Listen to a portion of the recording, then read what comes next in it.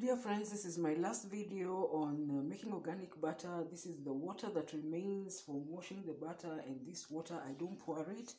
I actually save that and use it when I am making food for my dog Chewy. I save it.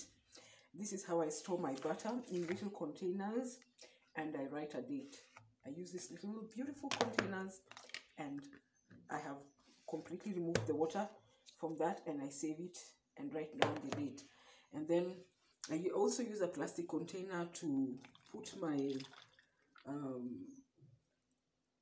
buttermilk, and I close it and put it in the deep freezer and write the date.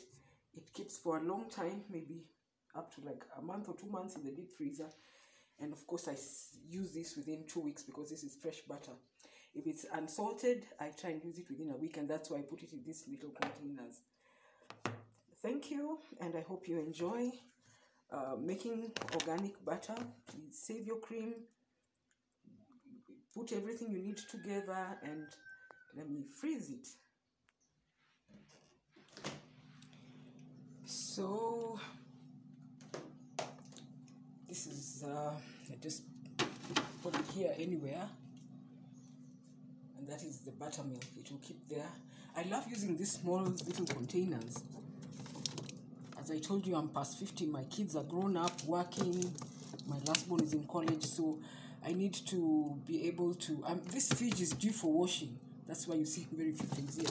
But I'm going to be removing these things soon and washing everything. So I use these little containers to store food. Like these are boiled black beans, and that's what I do.